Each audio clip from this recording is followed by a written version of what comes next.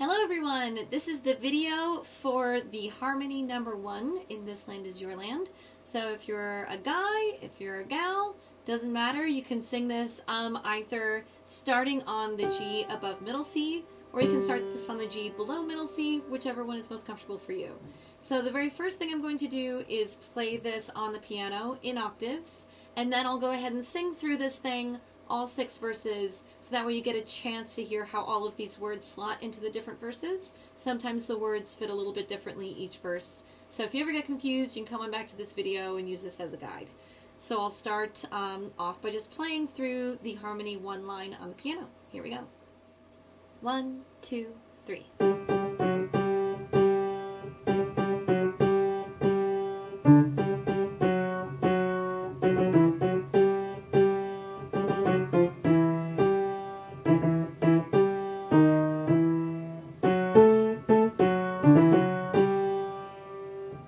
And there you go. This land is your land, this land is my land, from California to the New York Island, from the Redwood Forest to the Gulf Stream waters. This land was made for you and me. As I went walking that ribbon of highway, I saw above me that endless skyway. I saw below me that golden valley. This land was made for you and me. I roamed and rambled, I followed my footsteps to the sparkling sands of her diamond deserts, and all around me a voice was sounding. This land was made for you and me. There was a big high wall there that tried to stop me. A sign was painted, said private property, but on the back side it didn't say nothing. This land was made for you and me. When sun comes shining, then I was strolling in the wheat field waving, and on the dust clouds rolling, a voice was chanting, and the fog was lifting. This land was made for you and me.